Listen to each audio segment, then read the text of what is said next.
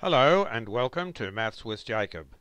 This lesson will focus on Days of the Week Part 2. This is a continuation of an earlier video on Days of the Week. These are just some suggestions. Draw an activity you might do on Saturday. Colour your drawing. Explain the activity. Draw an activity you might do on Sunday. Colour your drawing. Explain the activity. How many days are there in a full week?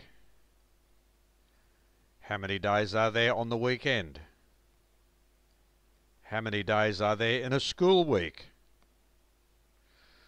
Draw something you might do on a Monday at school.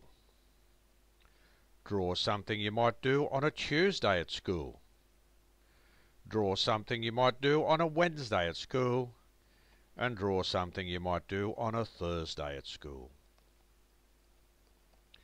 Finally, draw something you might do on a Friday at school. If you went to school on Monday and Tuesday only during a school week, how many days did you not go to school during that week?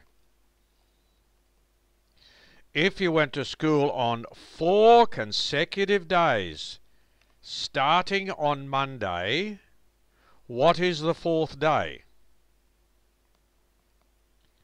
How many days are there in 2 school weeks?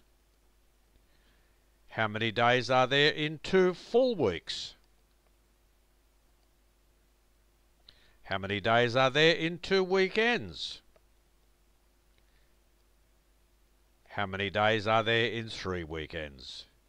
So they're just a few examples of questions you can ask about days of the week, and I'm sure you can think of many, many more.